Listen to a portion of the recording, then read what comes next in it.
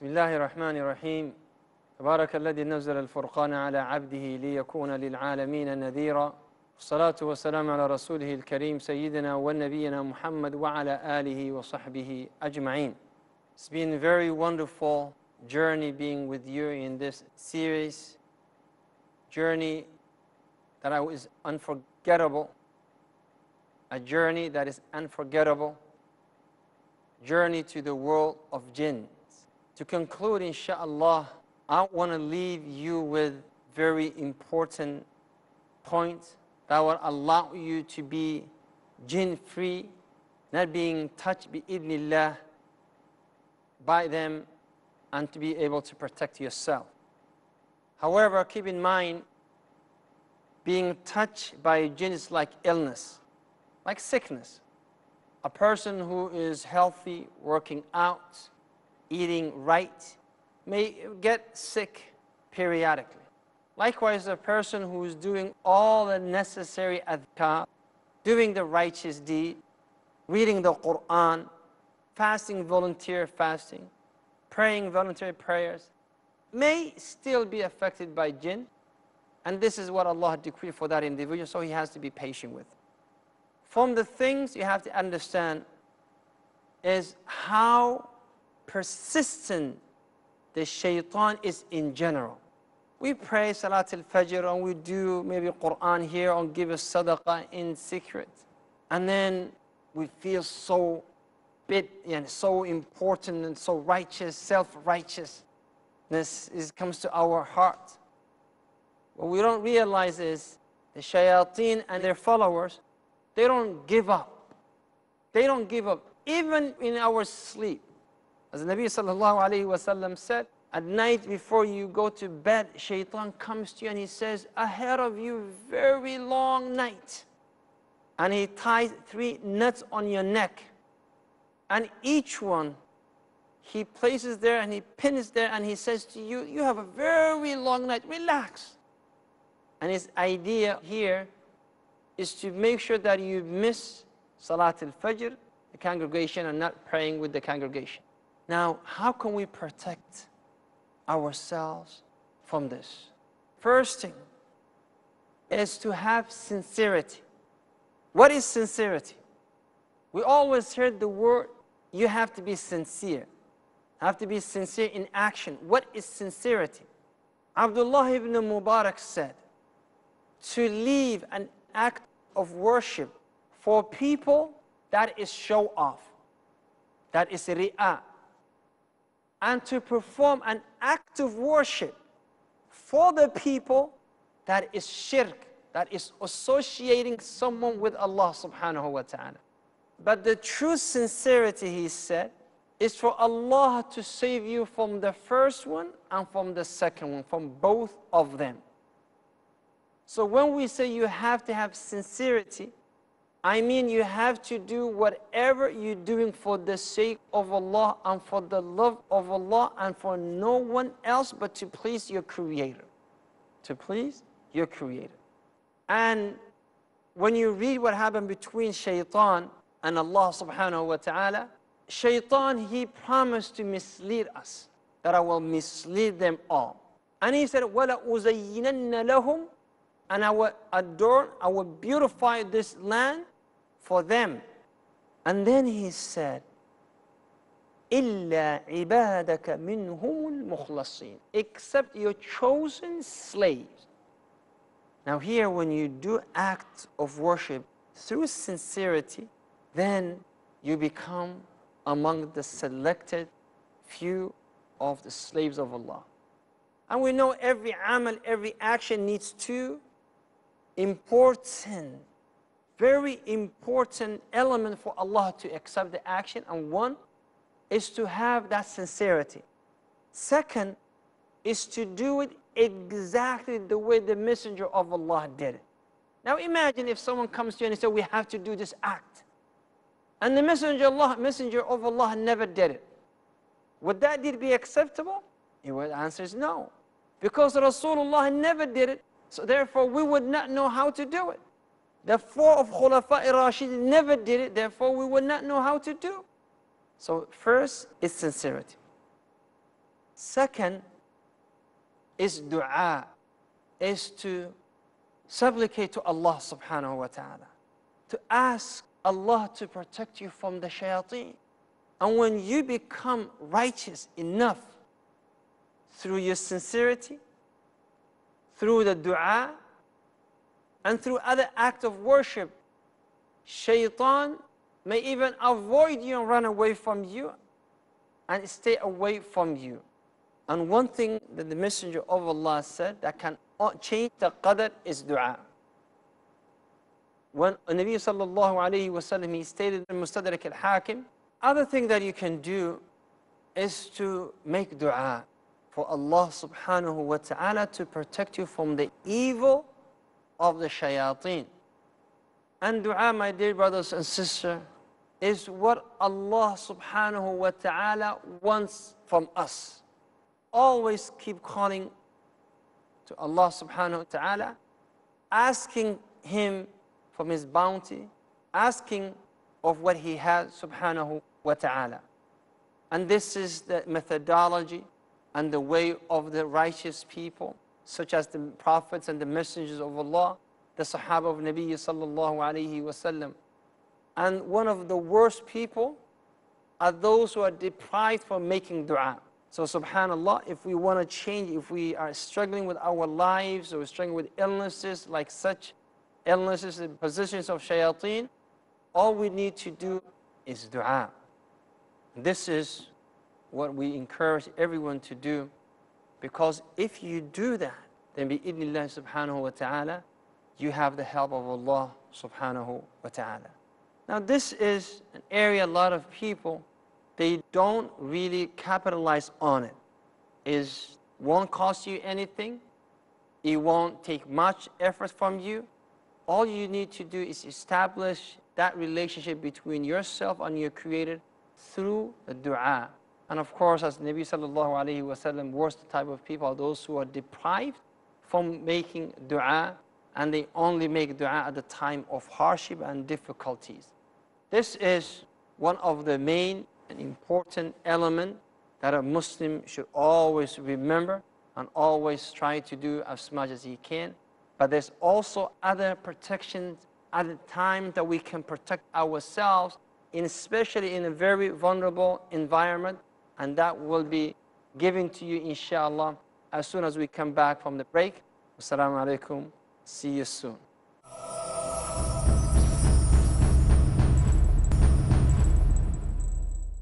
Bismillah ar-Rahman ar-Rahim, and welcome back. And inshallah, we will go over other points that is important, bi-idhni subhanahu wa ta'ala. So pay attention to this, because it's where a lot of people don't put it, is where a lot of people overlook. The other area, or the other time that you need a protection is when you're using the bathroom. And that's why Nabi sallallahu alayhi wa sallam was very keen for Muslims to say the dua, because he knew who's going to be there, the shayateen wal iyadu billah, and they can possess you from going to the bathroom if you don't do your dua. Other times, and hadith Nabi sallallahu alayhi wa sallam makes very clear when he said, Allahumma inni a'udhu bika min al-khubthi wal khaba'ith. The other time is during the salah. See, brothers and sisters, salah is a battlefield between shaitan and us. And as Uthman bin As radiyallahu anhu said, Ya Rasulullah, every time I pray, I get distracted from shaitan. So the Messenger of Allah said, well, this is from a shaitan called khunzub. So when you start your salah, if you either ahsasta, if you feel that it was whispering to you and was telling you things, say, A'udhu billahi minash shaitanir rajim. Turn a little bit to the left and say, A'udhu billah. Turn a little bit to the left. Blow air 3 times, and then continue with your salah. Now, when you continue with the salah, the shaitan will leave you. But what if he comes back? You continue doing the same thing until you finish your salah, and make sure that you don't lose the ajr of your salah to a shaitan. Also, the things that will protect you from shaitan is reciting ayat al-kursi.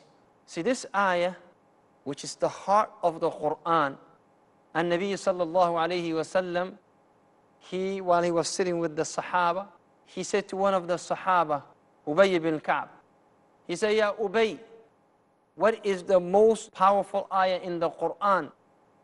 And Ubay said, Ayat al-Kursi, or the Messenger of Allah.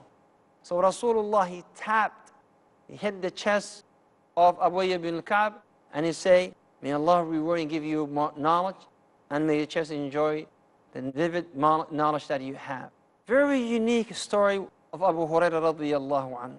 Abu Hurairah said, I was appointed to watch, to safeguard the sadaqah of the Muslims, to guard the sadaqah of the Muslims. I saw a man stealing from the sadaqah, so I captured him. And the man said, I'm a poor man, please, don't do anything to say, no, I'm going to take you to the Messenger of Allah. He said, please, don't. So I let him go because I felt sorry for him. He has children and so on. The Messenger of Allah in the morning said, what did your friend do? What did your companion do? He said, Ya Rasulullah, he complained about being poor and having children, so I let him go. The Messenger of Allah said, he lied to you and he will come back. Tomorrow night he came back, stealing from the sadaqah. Abu Hurairah captured him. He pleaded with Abu Hurairah with the same excuse, I have children, I'm a poor man, let me go. I'll take you to the Messenger of Allah. Said, no, I will never come back. So Abu Hurairah, with his gentleness, he let him go for the second night. The Messenger of Allah said, what did your companion do, Ya Abu Hurairah? He said, Ya Rasulullah, he has children and wife. I let him go. He said, he lied to you, and he's coming back for the third time. He came back for the third time, and Abu Hurairah this time said, no, I would not leave you. You lied to me 2 nights in a row. I'm taking you to the Messenger of Allah. That man said to Abu Hurairah, I will teach you one ayah, that if you recite it, you will be protected from shaitan. Abu Hurairah was a student of knowledge. He was very eager to learn, very hungry for ilm. So he said, yes, teach me, I want to know. So he said, Ayat al-Kursi. So he let him go. In the morning, Rasulullah said, what did your companion do, Ya Abu Hurairah? He said, Ya Rasulullah, he taught me an ayah, and he said, this ayah will protect you from shaitan if you recite it every night before you go to bed. Rasulullah said, Sadaqaka wa huwa kadhub. He is a liar, but he told you the truth this time. Do you know who you were talking to all the 3 past nights? He said, no. He said, you were talking to shaitan. You were talking to shaitan. Abu Hurairah was talking to shaitan. Physically, he saw a shaitan in a human shape and he was talking to him. But shaitan does not come to us all the time in a human shape. But it also comes to us and comes into our thoughts. In Sahih al-Bukhari, a Muslim, the Messenger of Allah said, a shaitan will come to you and he will say, who created you? Very tricky question. And you say, Allah. And so who created this beautiful universe? The trees, animals, plants, other humans. And you keep saying, Allah, Allah. Until the shaitan will say to you, and who created Allah? He said, when that thought comes to your mind and a similar thought, he say, stop, desist from that, and say, Amantu billahi wa rasulih.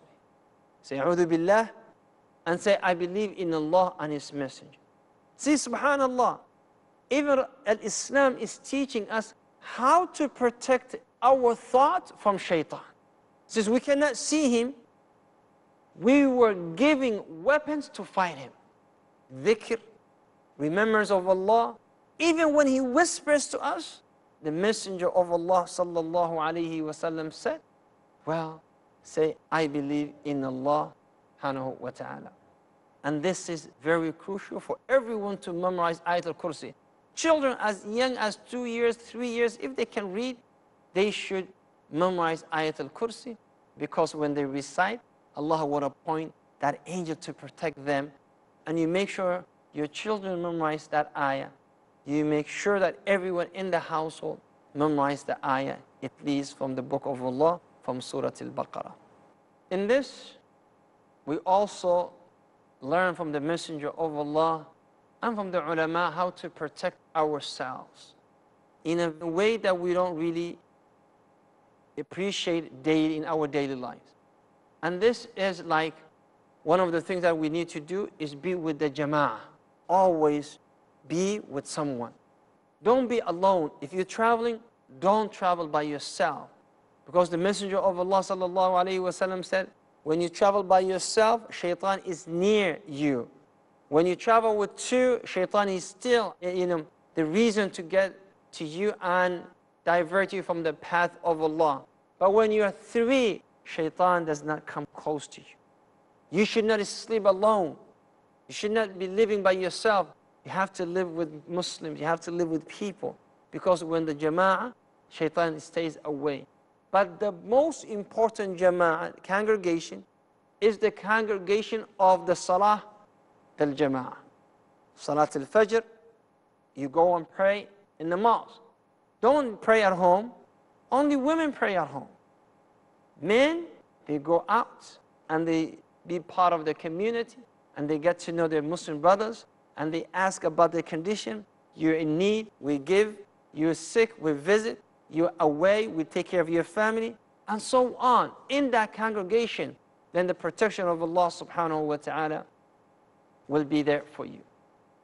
Also, what you need to do is for you to be protected from shaitan and to be away from all the ways that the shaitan may lead you to, is to avoid being in the places of haram.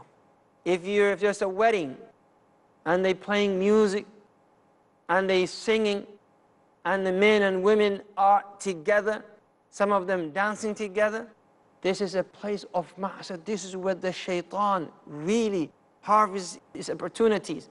Stay away from that and be away from all of the disobedient act of Allah subhanahu wa ta'ala. Also, try not to get angry.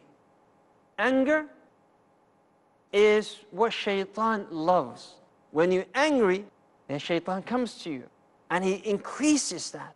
Get upset, more. And he ignites that anger until you become out of control. And that's why Nabi sallallahu alayhi wa sallam was sitting and two of the companions were verbally saying things to one another, harsh statements. And one of them got very upset. And he turned red, and he can see the veins from his neck. And the Messenger of Allah said, if he says, I know one thing, if he says it, that would leave him. If the man says, A'udhu billahi min ash-shaytanir rajim, oh Allah, protect me from the shaitan, A'udhu billah, then the shaitan will leave you and he will calm down.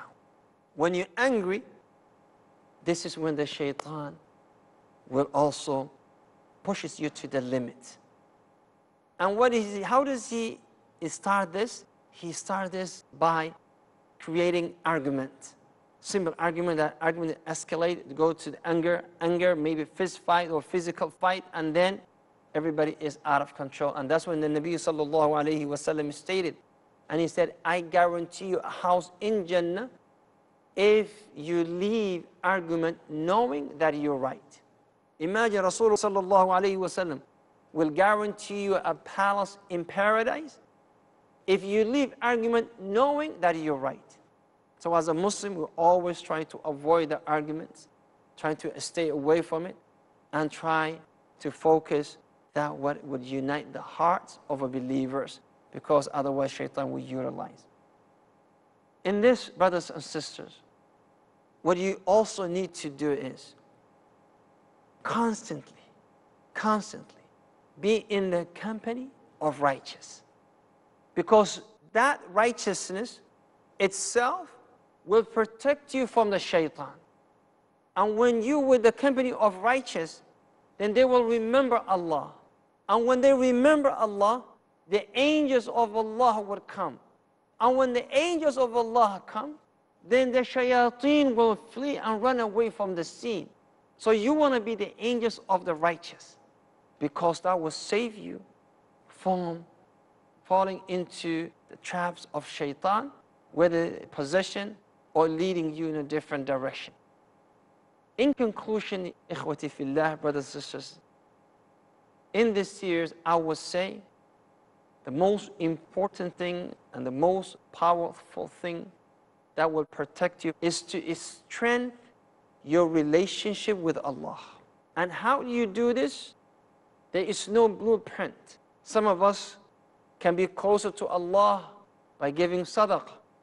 Others, they may be closer to Allah by fasting. Others may be closer to Allah by performing qiyam al-layl. Others may be closer to Allah doing dhikr in their house, alone, not in congregation. Others may be closer to Allah subhanahu wa ta'ala by doing simple deeds like cleaning the masjid, cleaning the bathroom, washing the floor, because that will humble you down and then you become closer to Allah subhanahu wa ta'ala. When you do these things and you are close to Allah, then Allah will love you. And when Allah loves you, then Allah will make you His wali. And when you become the wali of Allah, then Allah will protect you. And anyone who tries to harm you will be the enemy of Allah subhanahu wa ta'ala, because you became the wali, the friend of Allah subhanahu wa ta'ala. النبي صلى الله عليه وسلم قال من عاد لي وليا, whoever becomes an enemy to my wali, he said, I will become the enemy to that individual.